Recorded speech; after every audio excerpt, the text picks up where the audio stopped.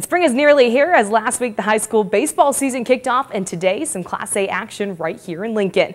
Lincoln East rocking the awesome all-blue pinstripes against Pius today. Bolts on the board first after an out of the plate. Pius gets one across, deep shot over the right fielder's head. That scores one, but the Spartans get out of the inning with minimum damage. In the second, East starts the rally. Runners on second and third, and Harrison Beister lays down the squeeze. No chance at the plate, but an errant throw to first allows two to score, and East takes the lead. They had another thanks to a bloop single from Noah Walters. Spartans plate 5 in the 5th as they go on to win big 15-1.